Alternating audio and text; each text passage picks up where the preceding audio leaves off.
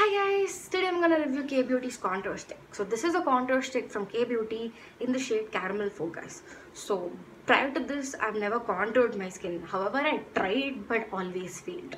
So I got this contour stick once from Wet n Wild, and though it claimed to be a contour stick, it blended in my face and looked like a concealer. I literally used it like a concealer for an year. And finally, when K Beauty launched this, I was so excited. I watched so many reviews online and I got this. And trust me, I am not disappointed. It cost 600 rupees, but I got this on sale, Nykaa sale. And it is amazing. It is really amazing. It blends so beautifully. So what do I do is, after I put on my concealer and foundation, I go in like this. I draw an inverted 3 on both sides of my face and I blend it with the brush. It's a stippling brush, obviously, and this blends so beautifully. Like right now I'm wearing this and you can't even see any harsh lines.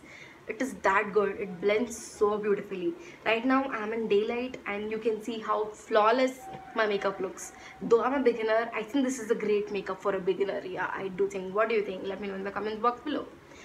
Yes, so this is a great concealer if you're this is a great contour if you're a beginner and an amateur makeup artist like me. I would give this a 5 on 5. If you're darker than me, you could go for Cocoa Soft. But if you're the same shade as mine, you can go for Caramel Focus. There's also a Beach Focus for ones who are very light toned. This leaves a nice soft shadow, gives some structure to your face, adds some dimension. It's really good. It's really good. It really won't disappoint you. And this is so easy to use. The applicability is so good. You know, it's not like those contouring palettes. No, it's really not as complex as that. It is just a small pencil. It is really good. It's really easy to use this. So yeah, coming from me, you should think about it, because I'm very lazy and I don't like to put in much effort when I'm doing my makeup. So for a lazy makeup artist like me, makeup doer, not artist, I'm not an artist, makeup doer like me, this is great.